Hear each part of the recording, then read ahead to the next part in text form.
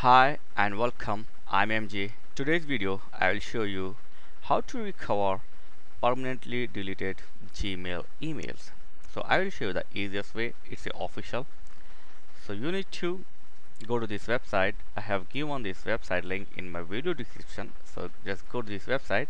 Here you have to fill the easy things like your email address for contact and email address for recovery messages and the date. That's it.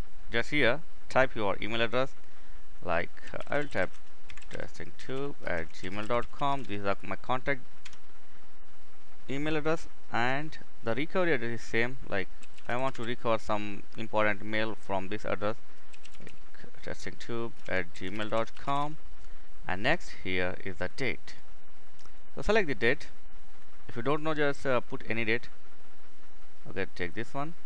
Okay, and the description, you can write description like your sender name or your mail subject, like this, like Sean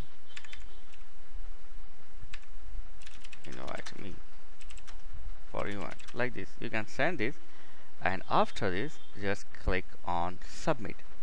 So the Google team and the Gmail team review your application and they will restore your deleted mail, like this.